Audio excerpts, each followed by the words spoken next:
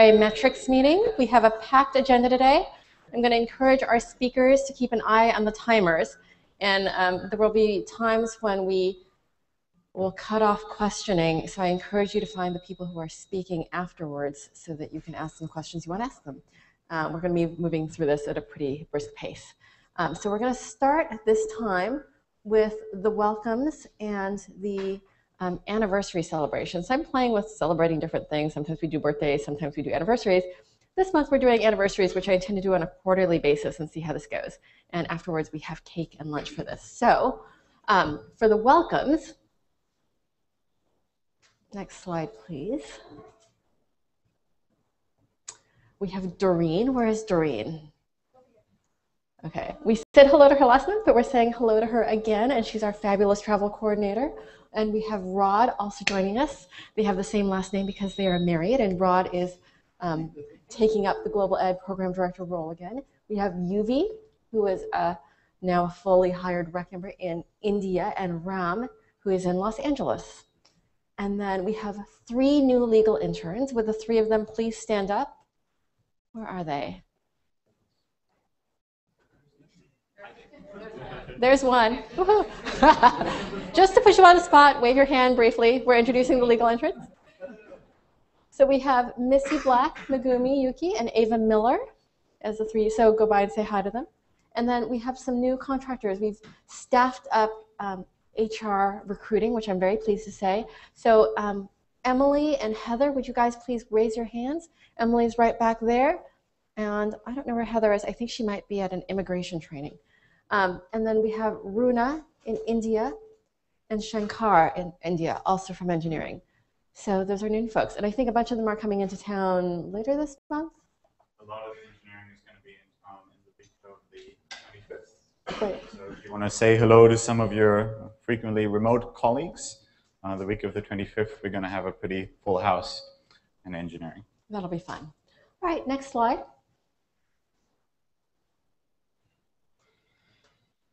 Because we have anniversaries in January and February. So a lot of people are turning 1, some people are turning 2, Eric's turning 5, and so is Cool. So I just want to give a big round of applause to these folks.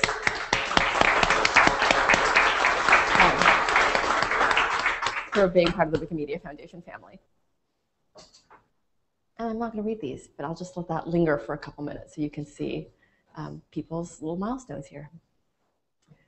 We'll move on from that. I'd like to invite Mariana up here so that actually, what? Metrics first. Ah. Numbers. Numbers for the month of January and for the month of December. Uniques are at 472 million. This is the December drop that we always see. January page views are looking very good though. We have a new page view record of 22 billion for all projects combined. So you can see that in the last quarter, we really have been picking up in page view growth, especially on mobile. Mobile crossed the 3 billion threshold in January, so really significant growth there. For those of you who are using this tool regularly, you might want to find it handy that you can now get all this data in table form as well, or get the CSV download of all these tables if you want to play with some of these numbers. We also have a new view of this data which compares some of the numbers against the targets for the fiscal year that we set. So this is the view of the mobile page views against targets and against projections. So just to explain what you're looking at here, the thick black line is the actuals. The blue line are conservative projections of what we think the rest of the year might look like. And the gray line is the target that we developed about a year ago. And so actually we exceeded our conservative projections in January and are on track with regard to the target, but I suspect that seasonally we'll get below the target again. Much of this growth that we had hoped for in page views on mobile was intended to come from Wikipedia Zero. The numbers for Wikipedia Zero are not there yet. Page view numbers for Zero are pretty low. If we have time, Cool has a presentation and an update on Zero. So the Zero gap, as we like to call it, is visualized a little bit more clearly in this graph, which shows you the mobile projections against target, and the red here was the expected Wikipedia zero numbers, and the thin red line is what we are actually likely to see by the end of this fiscal year. So the number of page views, Wikipedia zero is unfortunately not a page view generating machine just yet. So most of the growth that we're seeing in mobile right now is coming from organic growth and increased adoption of mobile around the world. So if you want to look at these targets in more detail, just go to reportcard.wmflabs.org, play with the numbers, and let us know what you think. We're continually improving this tool as well. Any questions on the numbers? Okay. So then indeed it is time for Mariana's presentation on mobile.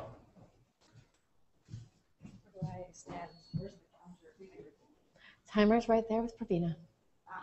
So you may want to stand over here. Hello, testing. Hello. Hi. Mobile in January, that's what I'm here to talk about. So I'm here representing the mobile web and mobile apps team, which is a new thing now. Can we scroll through next slide, please? So just to recap, last time I was here talking to you was in November, I believe. We had thrown up a bunch of cool experimental contributory features onto our beta site, which included editing, watch lists, reading lists, uploads. We were just trying to play around with lots of different ways to engage our readers to actually start participating. Next slide, please. And how did we do? Well, here's an interesting graph. So this is daily revisions on English Wikipedia. The red line represents visual editor alpha edits, and the green line represents mobile edits. Now, keep in mind that mobile is deployed on all projects, all languages, and visual editor alpha is only deployed on English Wikipedia. But you can see sometime in January we managed to overtake visual editor alpha. So, you know, step up your game, guys. Come on, what's up? What's up? All right, so this quarter, what we're really focused on is uploads. We started off January kicking off a big sprint on uploads. And our goal is to get 1,000 unique uploaders per month on Wikimedia projects. Big goal. And for that, we have split out, we've kind of divided and conquered. We created a separate apps team to focus on apps for more experienced contributors. And the mobile web team, which is still sort of focused on getting new people who have maybe never even contributed to Wikipedia at all before to upload their first file. So mobile web, where we got in January, we were focused on 3 main features, adding an image directly to an article from your phone without having to go through the step of uploading to Commons and then adding the thing to the right. Donating an image to Commons, generically not necessarily associated with any article, and a nearby view, which potentially later on down the road people can find articles nearby them that lack images. And in order to show how this would actually work in action, we have a short video presentation which might work, hopefully, and not destroy the Hangout. It's going to be fine. Okay. So I'm going to just present without audio. It begins. What are you doing? I thought I was going to present that video from this slide. I don't need audio for this video. Oh, sorry. Yes. Oh, sorry, that was wrong video. Okay, well, this is kind of a fast forward. I was still talking about mobile web, and this is for apps, but whatever, we'll go with it. This is just a demo of the Android app. As I said, this is for more experienced contributors. We're imagining power users of Commons will be able to use this to grab photos from their phone, upload them, hopefully down the road as a batch process, and be able to fill out a description, have a sort of standard license. We've polluted testwikipedia.org with 1 million pictures of Brian Vibber's face in the process of this. And you can see it's fairly simple to fill out the description, do the license. That's all done for you. And upload. You can also upload directly from your camera, of course. Just take a photo and upload. And you get a nice little progress bar. Ta-da. So yeah, This is still all uploading to test Wikipedia, so if you want to play with these, they're out there. I have a link somewhere down the road. So don't worry about uploading weird photos, because they'll just be going to test Wikipedia through the apps.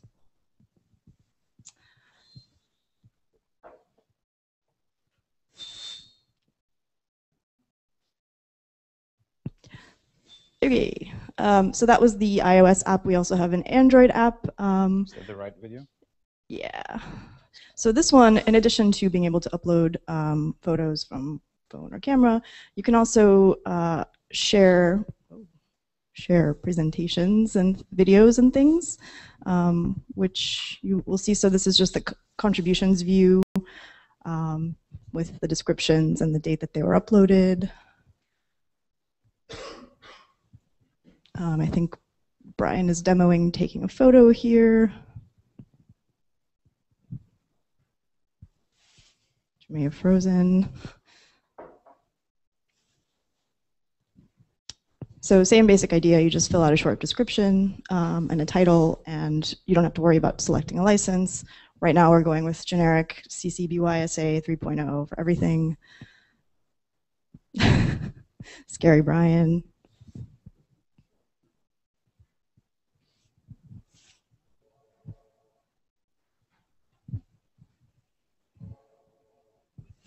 And I did want to show you the share thing. I think that's coming up right now. It's pretty cool, only for Android so far, but.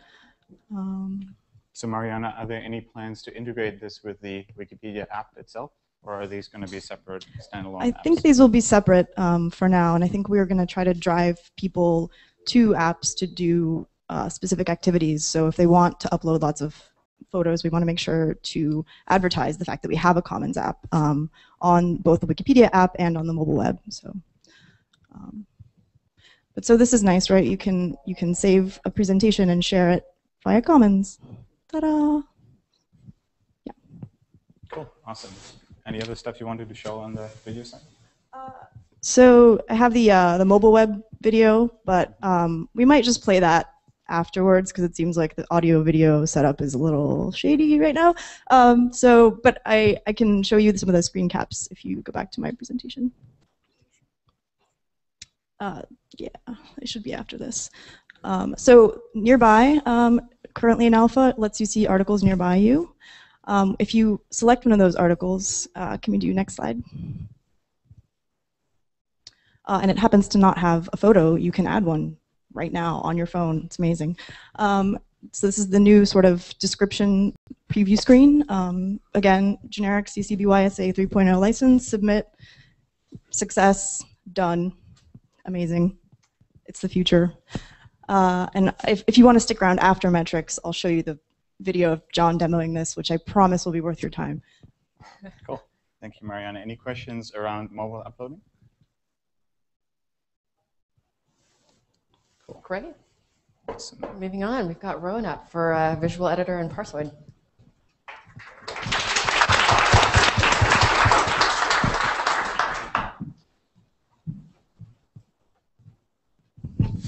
So I will summarize this presentation in 3 words before I give it.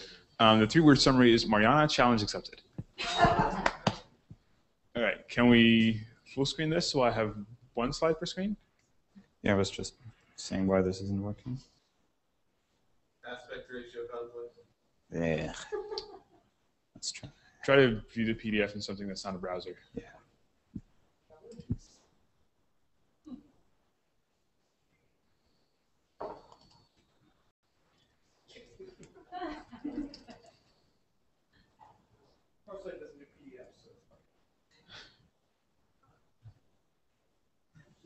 You want a 5? Yeah, there you go. All right. So visual editor and Parsoid update slide. So currently, as Mariana pointed out, we are running visual editor and Parsoid as an opt-in beta on English Wikipedia only. About 1,500 people have tried it, and about 1,300 edits have been made with it. We've generally gotten very positive feedback on it. It is, however, limited in what it can currently do. So, it is an alpha. So we can do basic content. We can do like links and headings and bold text and stuff like that. But we can't do complex things like, wow, whatever. We can do complex things like templates and references and stuff like that.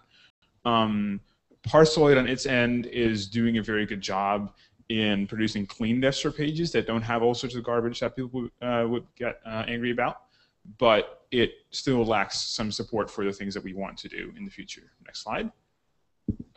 So this is what Visual Editor looks like on a real English Wikipedia article. If you want to play with it, it's in your preferences under editing, enable it and click on the Visual Editor tab and just try it out. Next slide. According to the roadmap, our primary objective by the end of June, which we say is the 1st of July, is to have Visual Editor enabled by default on almost every Wikipedia, which means that we have to work on all the languages, we have to work with Unicode, we have to work with input method editing, and if we are to do non-Wikipedias, that means we have to deal with extensions that are like specific to Wikisource or specific to Wikibooks or all that kind of stuff. And for it to be the default editor, we need to actually hijack the edit tab and introduce an edit source tab that lets you edit the Wikitext source. And of course, once we are the default editor, I imagine that little red line will go up a little bit. Next slide. We also have to, so first we have to not screw up what we already have. We have to work on all content pages, which is something we don't actually technically do yet. We only do the main namespace right now. We don't do stuff like the portal namespace and other content non-main namespaces. We have to make it so that you don't have to opt in to use it. You have to not be like a technical wizard to be able to use it because it's meant to be a simpler editing experience, not a more complex one. It has to not like screw pages up and produce ridiculous Wikitext diffs. We need to actually have user visible progress, so we need to be able to edit more, and we want to make it work in Internet Explorer, which, as you probably know or suspect, is a pain in the ass. Next slide. So things that we need to, new things that we need to do. We need to be able to edit and create what we call basic content, which we mostly already have covered, except that we don't really have images done yet, which is something that we're going to do in the next 6 months. And in order for content to actually be acceptable for inclusion in Wikipedia, we need to be able to do references, because if things aren't unsighted, the community will delete them. And in order to do references, we need to be able to do templates, because most references just contain a template that produces citation. We also need to do categories, because uncategorized things are similarly hated and deleted. Next slide. If we have time, which we probably won't, we would also like, and probably won't, to do the following things, which is support definition lists, which we've just been putting off, importing and uploading things from outside of Commons, support templates beyond like the simple ones that are current references, and do things like language links, redirects, TUC suppression, all that kind of like weird stuff that you can do that's sort of similar to categories in technical nature. Slide. This means that the following things are things that we're not going to pay attention to. I'm not going to list them off because there's too many, but tables and parser functions are really great examples. They will render the way you expect them to, but you won't be able to like fundamentally edit them. So for instance, on a table, you will be able to see and edit the text inside the table, but you won't be able to like merge two cells or like alter the structure of the table or do anything like that. Next slide. The major task that we have on this for the visual editor section, for the visual editor side of things, and Parsoid will be in the next slide, we have to have a references editor if people are going to insert cited content. That means we have to have a template editor because the content of references is usually just a template. That means we also have to do parameter hinting for templates. Furthermore, we need a categories editor. We need a image insertion thing, which is more generally described as a media insertion thing because Wikia wants to do video as well. We need to make sure that input method editing actually works, which I think is theoretically supposed to, but we haven't actually tried in putting Japanese characters in there yet. And we need to support Internet Explorer. We're also doing some stuff on the behind the scenes with rewriting some infrastructure, and hopefully we're going to do automated browser testing at some point. Next slide. The stretch goals here are to have generic template editing for more than just simple templates. That's a stretch. Being able to upload stuff from within the media insertion widget, also a stretch. Being able to do definition lists, being able to switch back and forth between Wikitext and visual mode without saving in between. Also non-trivial. We're hoping to get it done in the next half year, but we may not. And we're looking into coming up with a micro visual editor within the visual editor for editing edit summaries and image captions and template parameters and stuff like that. And yes, that means you will potentially have editors within editors within editors within editors, so you can do Inception within visual editor. It'll be great. Next slide. The major tasks from the Parsoid end are mostly centered on supporting editing the things that we want to be able to edit. So like references, templates, tag extensions, or things that we can't edit in the visual editor right now, but Parsoid also doesn't support editing of them. So Parsoid needs to implement that as well.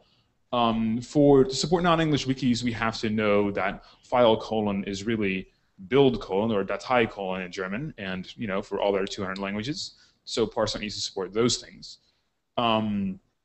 They are also going to look at the Parsoid team. That is, they're also going to look at doing round-trip testing on non-English pages, doing like incremental reparsing, such as only bits of the page are reparsed, generating and storing HTML on edit rather than having to generate it every time.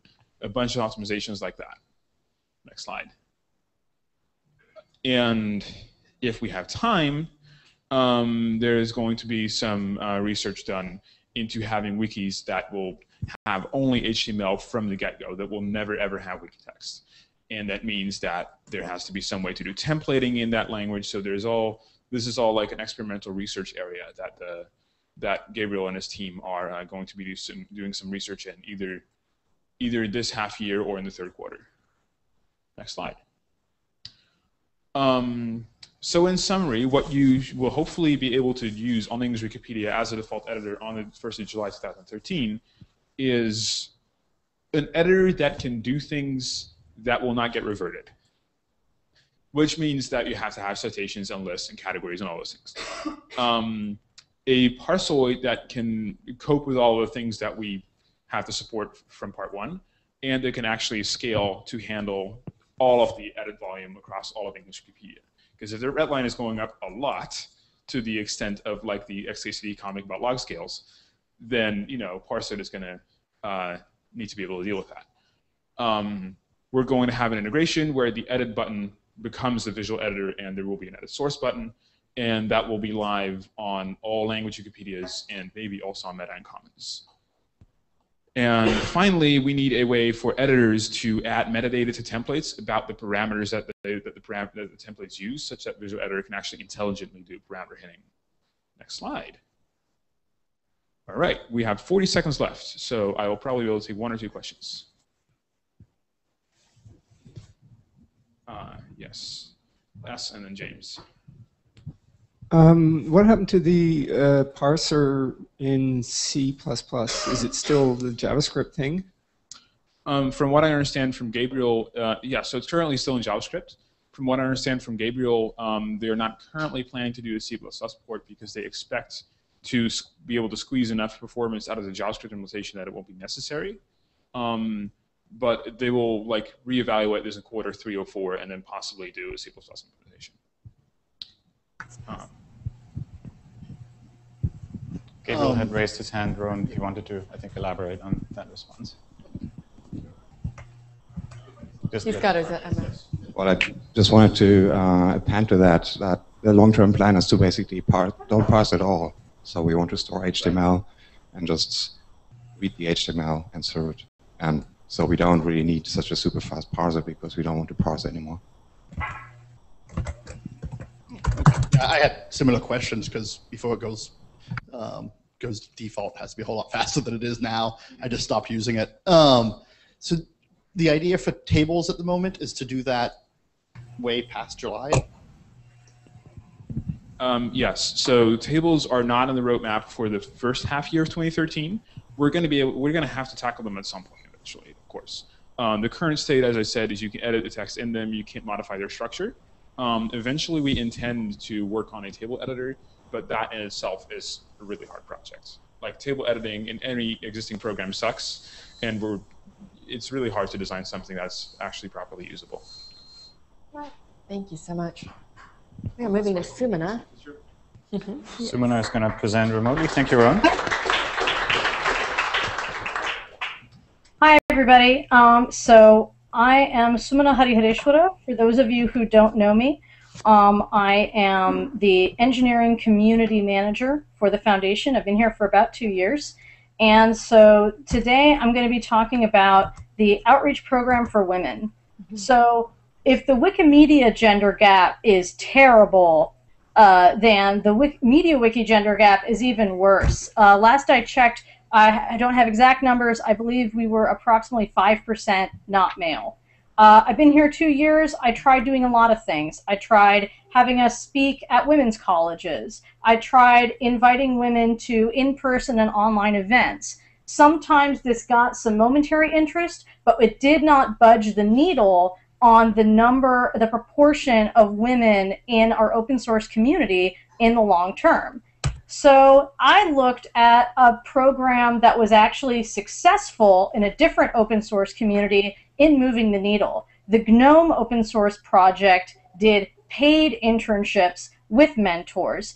This was done for several rounds over the course of several years, where various women got 3 months of paid work, paid US $5,000, and after several rounds of this ended up raising their yearly conference attendance from about 4% women to about 17% women.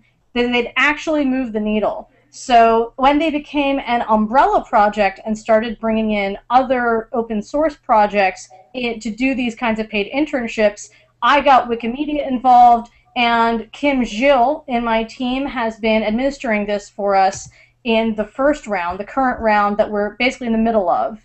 We have 6 women to our open source projects: design, code, community management, documentation. And there's a link here where you can see more about what each of these women is doing. And there is a blog aggregator, the Planet Women in Free Software, where you can read the blog entries of women in this internship program for Wikimedia, for GNOME, and for the basically dozen other open source projects that are also participating as mentoring organizations. Next steps. I need to continue to follow up, and we need to follow up on the successes and the experiences of our existing 6 participants. It doesn't end at the end of March. There will be another round that we aim to participate in this summer. Participants would apply to participate in April to get internships, and so we'll be spreading the word about that. And I would like to find some sponsorships, because most of the money for these paid internships came out of my budget in this round, and it would be great if we could get some grants or other additional budget for this from perhaps some for-profit organizations, as happened for a little bit in this round. Are there any questions?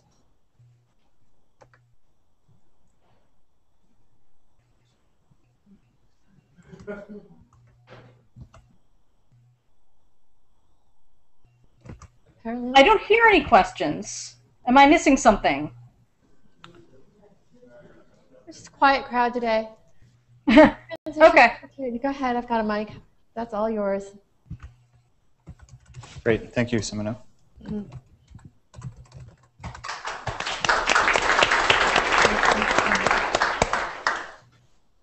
So I'm going to start playing your slides as a YouTube video like you requested, Terry.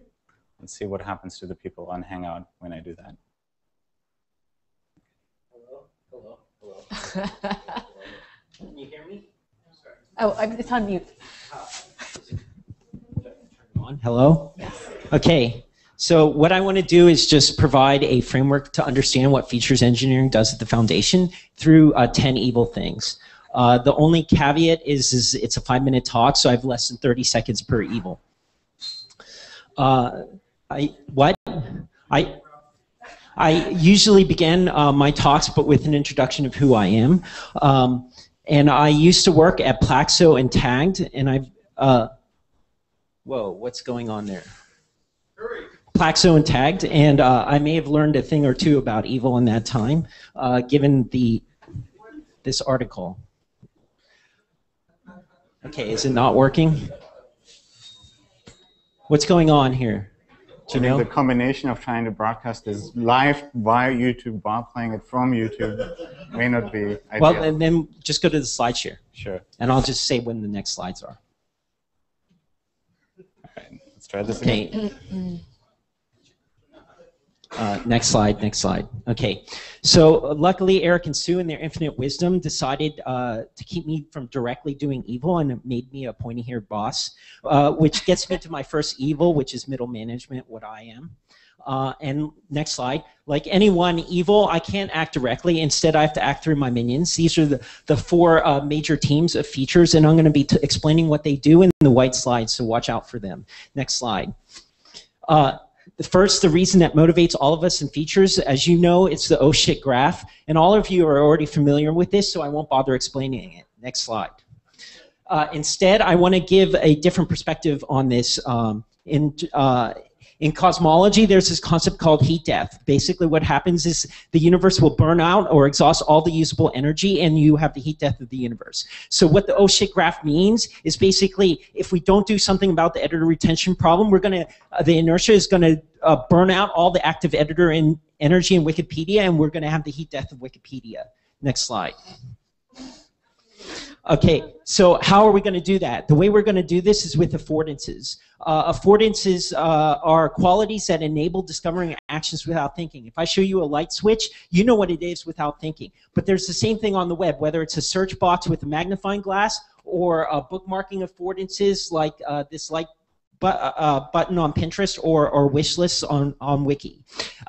In fact, they can get quite advanced, and there's a video there that you can't see of failed login on WordPress. Next slide. When you consider how this interface goes to our editors, what you normally see is a thing that you can't see here, but the normal interface. This doesn't resemble modern affordances at all, like on WordPress or on Google Docs. The visual editor and Parsoid teams in features are trying to update that affordance because this visual editor is the alpha of all editor interaction on the site. Next slide. To further understand what we're trying to do here, let's talk about habits. In The Power of Habits, basically Charles Duhigg talks about habit loops with a cue routine reward cycle. Note that in his thing, when he talks about these things, whether it's about alcoholism or exercise or gaming on social networks or page patrolling on Wikipedia, there actually isn't a real loop here. The rewards do not cycle back to cues. So what are we going to do that? Well, next slide, let's talk about a real loop. A real loop is like the viral loop here, the viral growth curve. And in that, you have this concept of the funnel. Using Hotmail, the original site as an example, you have this viral link there. So a user signs up, sends an email, someone else reads the email and maybe clicks on the link and then signs up. So that's the loop there. And how do you get viral growth? Well, between sending and reading, there's a lot of people, so you have a multiplicative positive impact. A feedback. I don't say impact in the case of Hotmail. Next slide. So how does that apply to habits? So this is almost unreadable, so I'm just going to explain it. When it applies to habits, it's known as gamification. In social games, basically what happens is there's a cue. The user sees some sort of social cue, which reminds them to check their crops on Farmville. They do their routine, which I assume is clicking on some random stuff. And then they get a reward, and that's to brag about how awesome their crops are on their social network. The difference here, and the reason it's a loop, is that basically the reward that they get becomes a cue for a different user to check their stuff on Farmville, to modify their crops and brag about it on a social network. Do you see how there's this positive feedback loop? But in this case, unlike virality, you're multiplying user time spent on site, not the number of users. Next slide.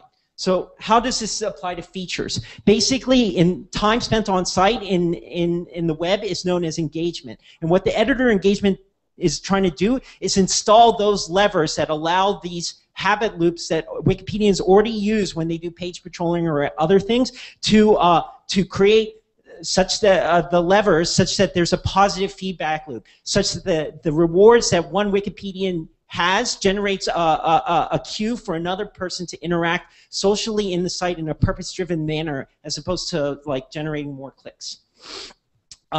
So next slide. And that, so, when do you pull the lever? Well, let's go back to this viral marketing sort of concept. Have you ever thought what the difference is between word-of-mouth marketing and viral marketing? Next slide. Whenever you're in the viral loop or in gamification, unlike the real world or meat space, every step in the funnel can actually be measured. This is called A/B testing. So next slide. This is what experimentation is about. Whether we're literally talking about measurement in the case of event logging, or we're talking about these features like post-edit feedback or account creation or onboarding or guided tours, you now understand what the experimentation is doing in terms of terminology we just learned about, whether it's queues, affordances, or the funnel. Next slide. Which brings us to the features last team, which is a big thing. You see graphs like this, and it's like pretty impressive, a $2 million day and everything like that, but the numbers don't mean anything by themselves. The importance of the numbers in the fundraising group is that it made the fundraiser shorter, more efficient, and lower impact. That's a qualitative measurement, not a quantitative measurement. Next slide. So this is what I'm talking about. Basically, the big difference between us and the commercial world is all they care about the quantity. In the big case, the quantity is money. And in our world, when you look at our vision statement, each one of those quantities is just a proxy for a larger qualitative measurement that we're trying to do. We're trying to get people to freely share, for instance, instead of spend time needlessly on the internet, or improve the sum of all human knowledge instead of generate piles of cash. Next slide. So how do we accomplish this? I can't show you this video, but it's a video of Boston Globe. When you resize bostonglobe.com, it's responsive. What that means is whether it's on a desktop or a mobile device or a tablet, the single design will accommodate all formats. And that is like an inspiration of how to do things, because it's not automatic. Basically, the site is responding and it's not reacting to the user action. Next slide. And so that's an inspiration from the mobile world. And this reminds me of Victor's story at Wikimedia. He talked about his first actions at Wikipedia being to vandalize the site multiple times and have it reverted. And he's like, wow, this is unbreakable. But when you listen to the story, notice like what Victor was doing was not timid. He was actually being bold. And how it was fixed is not because a bunch of policy was in place, but because a system was in place to empower the community, not act as an obstacle, and in a manner that isn't a bunch of bots, but is responsive to the system. And that's how features engineering wants to work. It wants to create bold systems that empower the community to be responsive, not reactionary. Final slide. So I hope this explains 10 evil things and how it relates to features engineering.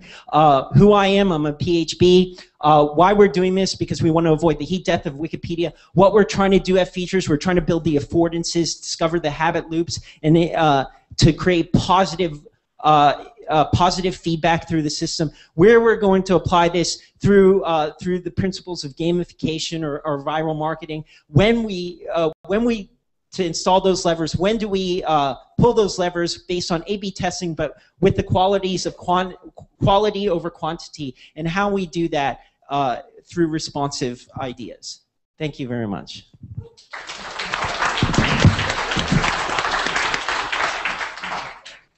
Any questions for features engineering and their evil plans? I'm really trying to avoid a Dilbert-esque environment here, FYI.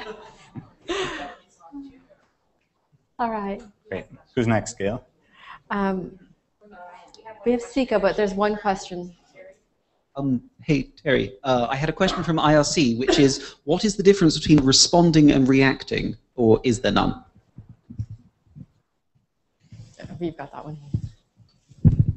Basically, in responsiveness or responsive design, you're building the system that is basically responding to the user action. So in this case, you're putting the processes in place, or the systems in place, or in the case of engineering, the software in place that responds to the thing. You're not actually like building a robot that like undoes things, because you're trying to work with and empower the vehicles that are already in the system instead of create these new automatic machine vehicles or whatever. Thank you. All right, Siko. Is this on? Do I have to do stuff? No, it should just be on. Eric, Heather's going to drive the demo Sure. a little bit. Okay, should be on. Can we start at the bottom, Heather? So I don't know. Yeah, hold on. I should have practiced first. Speaking of introducing yourself. It has kitties. Introducing. Hi, I'm Siko Bouters. I am in the grant making team, and we just launched a new grant making program this month that I'm going to talk about. The lovely Heather Walls over there is going to drive a demo of a page that she designed. So, new grant making program. It's called Individual Engagement Grants. These grants essentially support community members working either alone or in small teams for 6 to 12 months to complete projects of their own design that do something to improve Wikimedia projects. We're shooting for community improvements, we're shooting for online impact, things like that. The open call for proposals in this round runs until February 15th, so I'll probably be up here again in later months telling you how that went. But what I want to do right now is show you something that we built to solve one of the problems that we thought about when designing this new program. And the problems are, A, that applying for a grant, really applying for anything, can be intimidating. And then B, oftentimes people have ideas but need a little bit of help turning those ideas into project plans or grant proposals.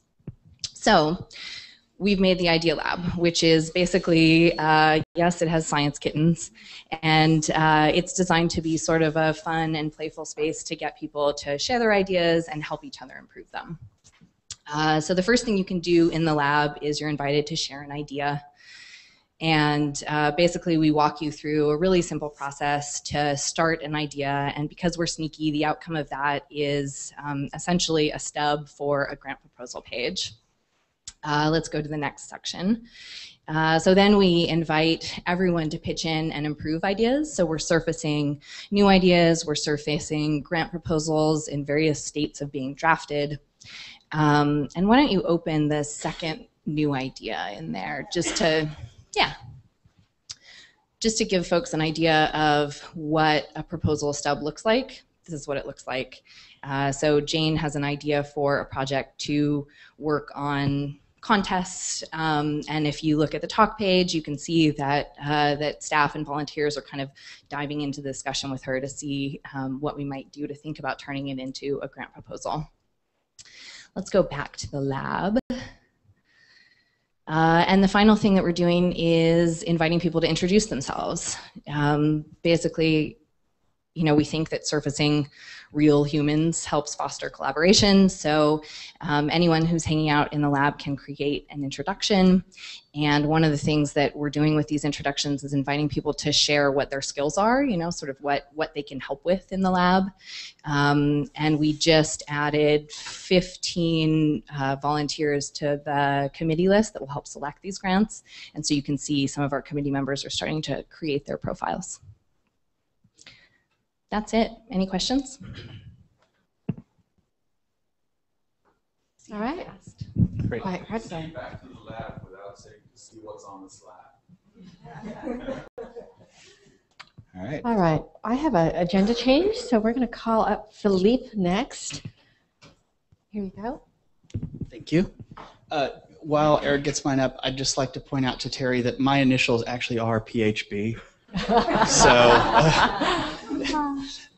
So this is, I'm to talk about what the community advocacy part of the legal and community advocacy team does. So right now that's Maggie and me, but we're growing out that team. So next slide, please.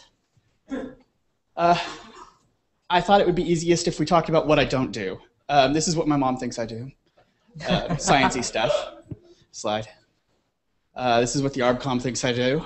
I'm just buried into paperwork every day. Slide. This is what our legal interns think I do. They're pretty close. Slide. This is what Jeff thinks I do.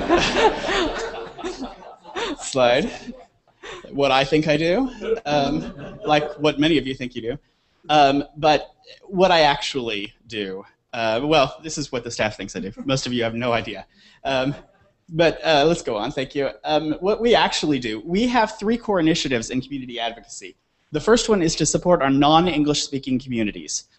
We spend a lot of time, all of us, interacting with the English Wikipedia. Our goal is to find voices from non-English speaking communities that we don't hear from, So we're going to do things like translate summaries of critical initiatives, for instance, the Legal Fees Assistance Program, the Terms of Use refresh that we did.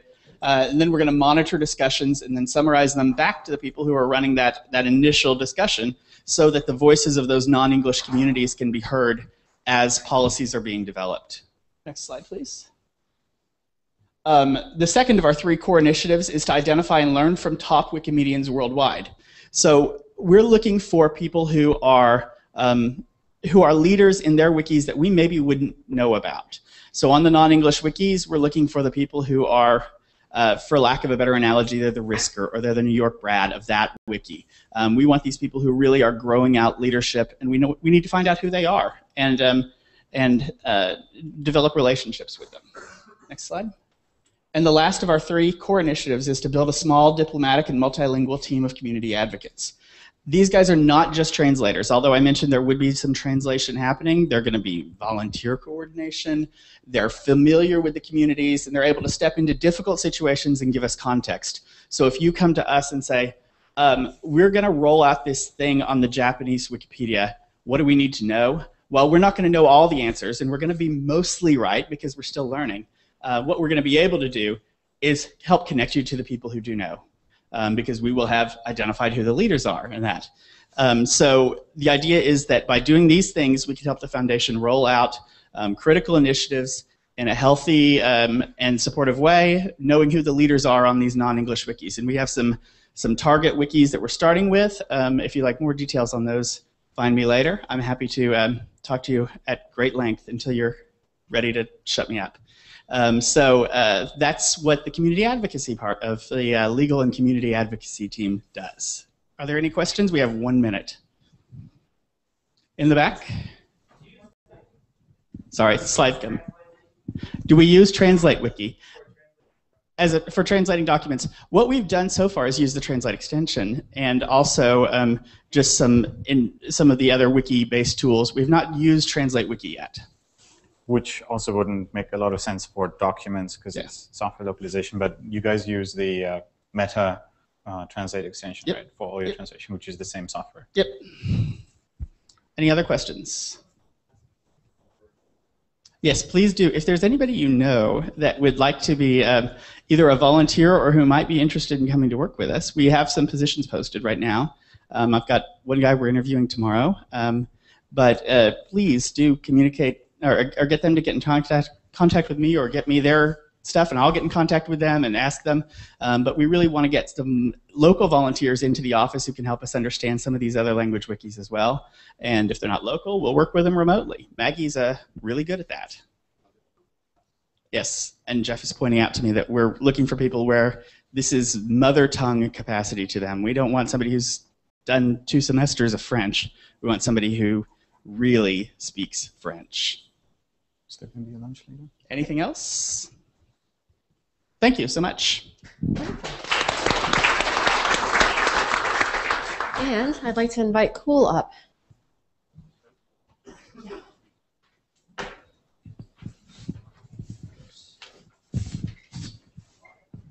So I just wanted to give everyone kind of an update on where we are with Wikipedia Zero.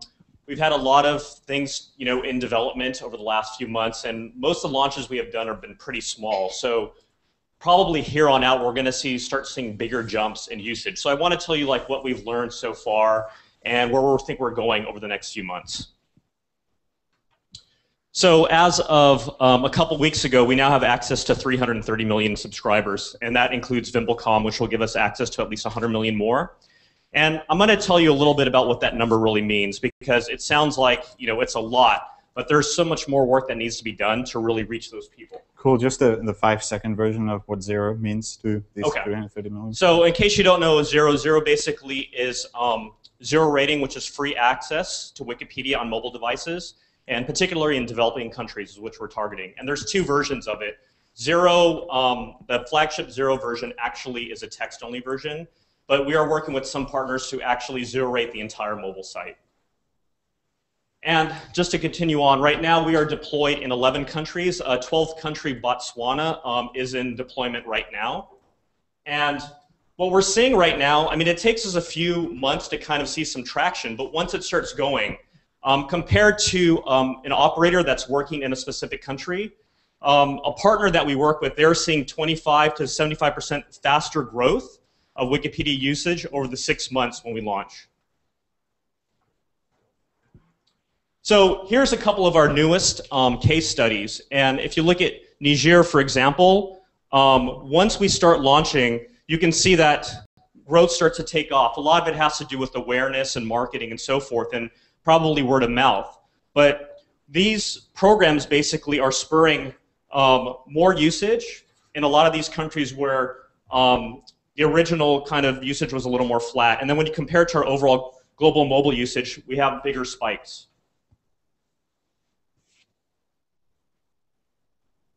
And then here's another case study in Ivory Coast. Now this is only over 4 months, but you could see that in this case, the page view growth was even much more rampant.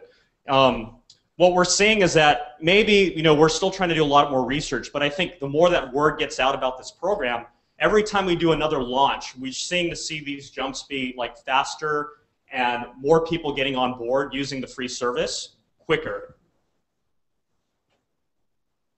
So every time we do, this is a cumulative summary.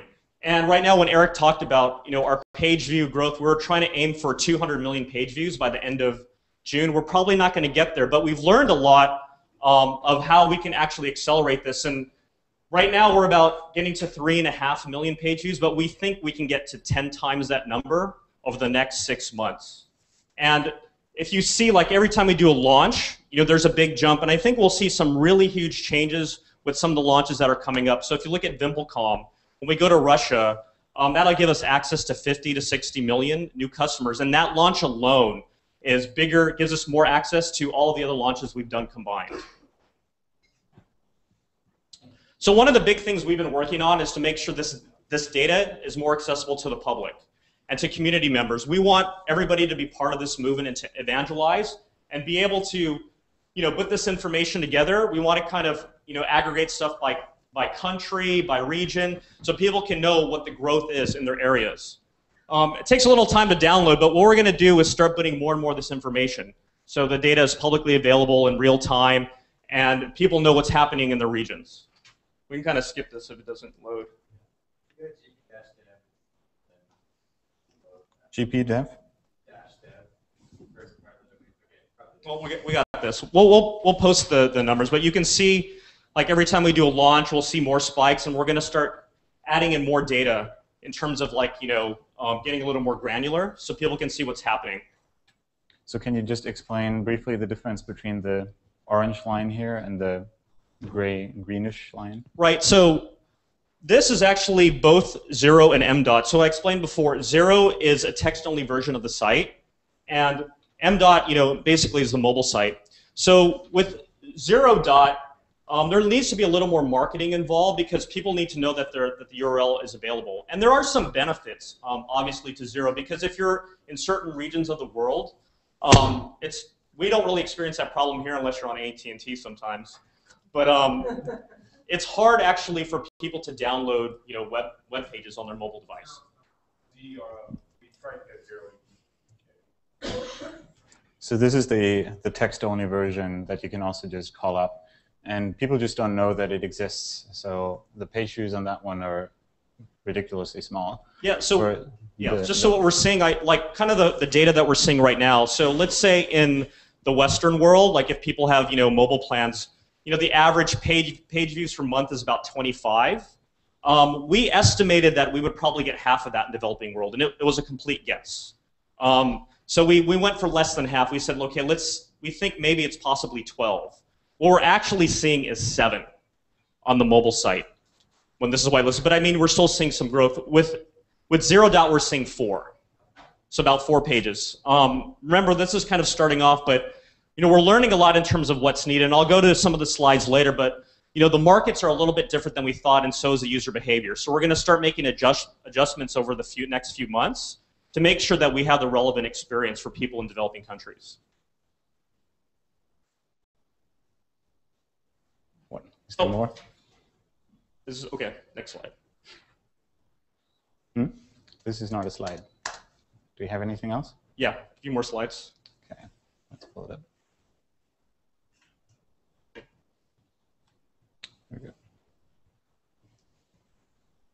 So this is a still version of what you just saw, because I wasn't sure if we could access it. So let's move on to this one. So I think this is actually really important. It's kind of taken a few months for us to kind of get momentum and awareness. But the way this program is going to be successful is that if everybody is a part of it. And we're starting to see different things where this is a really amazing story, and this just happened last month, where a bunch of students in South Africa, and from what I heard, actually heard about our program. They're saying, why can't we get free access to Wikipedia as well? So what they did is they actually lobbied their mobile provider and said, we need access to free Wikipedia so we could do our homework. And basically they agreed. Right now they give them a few hours every month. We obviously want to be that free to be all the time. But what you're seeing, that it's a grassroots movement now. I mean, this is really important because the more people that are demanding free knowledge, it makes our job easier. And then they're also going to be eventually involved in the community. And for this to be sustainable, it has to come from the people. And the fact that we're seeing this, we want to give them more tools, more things where they can go out and evangelize on their own. And so this is actually really interesting as well. We're seeing interest coming top down. I mean, our whole strategy was to focus on the biggest partners out there, carriers that have 50, 100, 200 million customers that we can access. But we're starting to get a lot of inbound inquiries from telecoms all over the world because they want to be part of this program. And I just got this email 2 days ago, which I think is just really fascinating, but it's from East Timor. And they basically said, we recently observed that Wikimedia Foundation plans on launching a Wikipedia Zero service in partnership with a telecommunication operator, VimpelCom. It is quite astonishing to provide mobile clients with free data access to such a pool of knowledge like Wikipedia. We do think it would have a positive impact in East Timor, an emergent country which is increasingly connected to the World Wide Web and thus moving forward in the difficult path of development. Please respond to us so we can see the viability of such venture in East Timor. So this is really, really encouraging. This makes our work a lot easier. I think with all the momentum, it's coming from all different sides, that people really want to be part of this free knowledge movement. And we just recently got recognition from a couple of foundations, and this is kind of a lot of foundations involved with this program. But you probably are all aware, we won the Night News Challenge. And I want to give a lot of credit to the fundraising team, Lisa, Renee, Jonathan, Sarah, who actually went to Zimbabwe to promote this for us. And they're giving us $600,000 over 2 years. We're one of the big winners of the African News Innovation Challenge. And what this means is that people recognize this is a lot of hard work to really reach these people. And they want to support us, speed up our software development and our programs, and making sure that we can access all the people that need to have free knowledge. So this is one of the interesting things that we found out, where we've got to make some adjustments in our program. Now, when I went back to that number, 330 million people have access to for Wikipedia Zero. However, if you look at Africa, people that actually have a mobile plan, only 11.7% actually have the mobile internet. So that means they might have a phone, but they're actually not using data for various reasons. So if you look at India, like let's say, I think the number, this is from a GSMA study, 875 million people have access to mobile plans. About 90 million of those actually use data. So if we get access to 90 million people, through a partnership, we're probably only really getting access to 9 million through data. And India's the same way, it's even lower. So doing zero alone is not going to reach all these people because they are not using the mobile internet to get information. So this is the new program that we're running out. We actually have a prototype ready. We plan to launch it in the next couple months. Dan's been doing a lot of work on this, and we're partnering with the Prekelt Foundation. I have to say, Ops and our mobile team has really done a lot of work to prototype this, and we have a lot to learn. But even when we talk to a lot of different partners out there, it's like we have to have this available. People get their information really by USSD and SMS in a lot of these countries. So what we want to do is reach them first, bring them into the community, and hopefully, they'll start using Zero and then be contributors. So these are some of the things we've learned. I've kind of touched on some of these points already, but there are a lot of moving parts to make this work. I mean, there are legal issues. We have a lot of marketing. We have to work with these partners. We have to integrate with our ops team. So we've started to actually figure out how that model works. These are a lot of the challenges we have to deal with the people we're trying to reach. And people still see data as expensive. The prices are dropping dramatically. But for some people, it's still something that the rich people use because it's still a percentage. It can be up towards of 10% of their income. Now, this program obviously is to make sure that this isn't an issue, but we still need to increase awareness about it. The other thing is Wikipedia as a brand doesn't really drive much action to use it. Like, it doesn't have the brand recognition that we are kind of accustomed with when people say, oh, you go to Wikipedia, you can find all the information there. It's still a Facebook world. So we've got a lot to do by working with partners, working with community members to make people aware that, how do you use Wikipedia and what is the benefit for you? This is another thing we're also learning is that we need to have more local content. So this is, from the contributor side, and I know the mobile engineering team is doing a lot of work there, and this is not something we can do directly, but we're hoping that more people that we reach to this, they'll start joining the community and start contributing in their local languages. And like I said, with all of this put together, it takes time to build awareness and growth. And with the growth, once we start launching these programs, we're starting to see jumps, and we need to figure out ways to sustain this growth. And I think really a lot of this is really built around building a good awareness program. So these are the things that we're going to start doing over the next few months. We're going to have more delivery options. USSD SMS is one of them. The other thing people aren't really aware about, probably especially if you spend most of your time dealing with smartphones, is that 80% of the world still uses feature phones. And that's, S40, old Nokia phones. And we have a J2ME app that's already prototyped that we want to launch for people that don't have really good web-enabled browsers on their phones.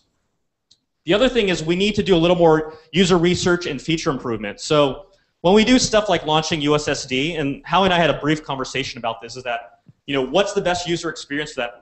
Nobody really knows. Nobody's done long-form information in SMS. People usually get cricket scores, soccer scores, like, small bits of cooking recipes. So this is something we have to figure out over time to make sure when we deliver the information, it's in the relevant form for them.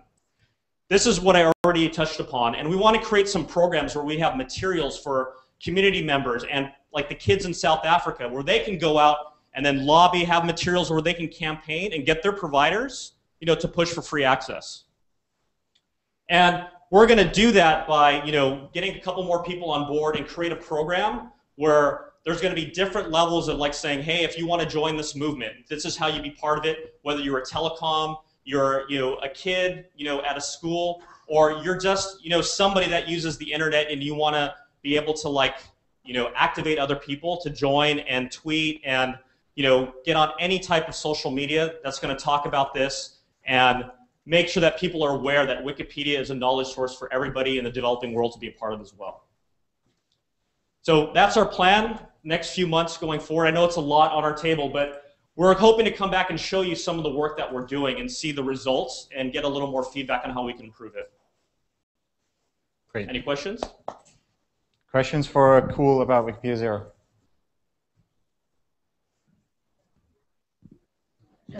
All right. All right. Thank you, Cool. So, Eric, can you raise the screen, please? I'm sorry? Can you raise the screen, please? Sure. I think so.